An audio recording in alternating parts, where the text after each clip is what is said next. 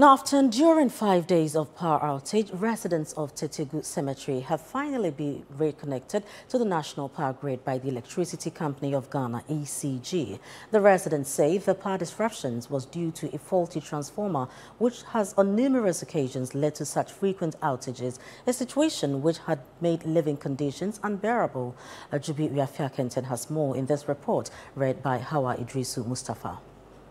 For 5 consecutive days, persons residing behind the Tetegu Cemetery in the Wejagbawe municipality of the Greater Accra region have been living in total darkness.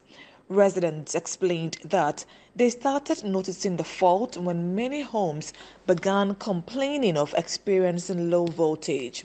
However, the issue escalated on Sunday when power in the area was completely cut off.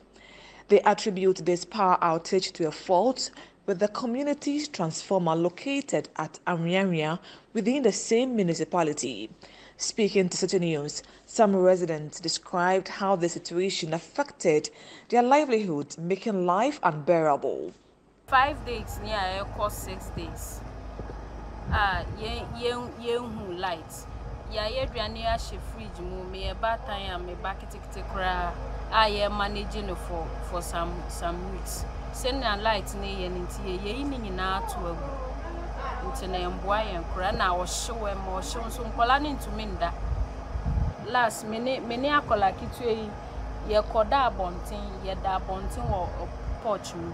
Kada, every haba 50 for taxi. Free Johnson is when you know 30 Ghana, 40 Ghana.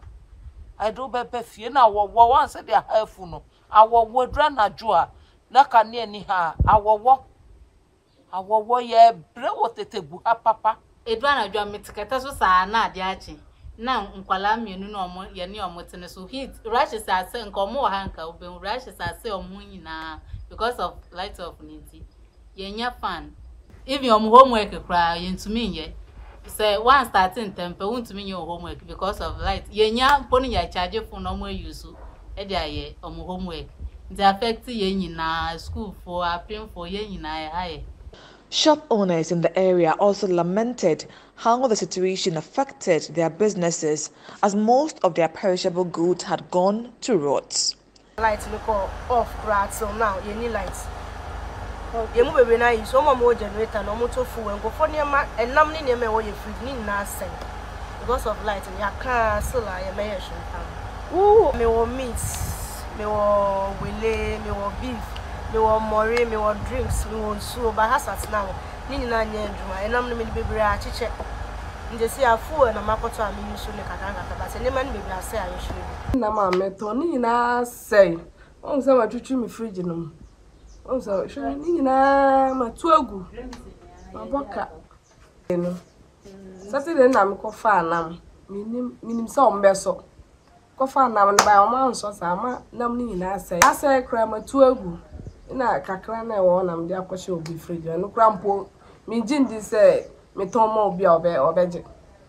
Madam say mbetena if you light bansa e be ko edumanti enso aha pa. Oh bebre e bi mu so mbeji no Saturday e bi nipa bebre nti say ya lock your shop because of lighting ti e so mbeye man. Around 6 p.m. on Thursday, the ECG restored power to the area.